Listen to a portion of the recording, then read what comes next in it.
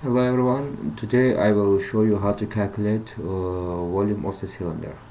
So for calculation cylinder, we must know the value of the radius or diameter, height of the cylinder, and mathematical constant p pi. This value is 3.14. It's a stable constant. And volume, we must calculate volume. So let's look at the cylinder. So radius means what this side is radius from here to here radius. As this picture shows that is below, I wrote here the diameter. So because from the formula you can know that diameter is equal to twice radius. So if you know radius, you can calculate diameter. If you know diameter, you can calculate radius. So let's calculate volume of the unknown cylinder. So I put here value of the radius 0.2, as from the formula if radius is 0.2 meter, unit is meter, diameter will be 0.4. So height 1.2 and mathematical constant every time is constant and 3.14. So let's calculate this using this formula. I will show you how to calculate using this volume of the cylinder with Excel.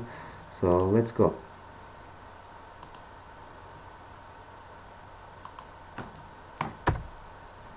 Do step by step. Then we are choosing first mathematical constant cell, then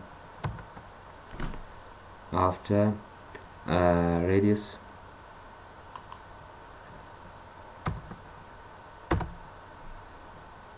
for this for Excel calculation formula, and then after we are inserting height. Okay, so then pushing enter, so our result ready. So it means this cylinder volume is 0.15072. Just simply we can calculate this using calculator also. I will show you now. Okay, so as from the formula now,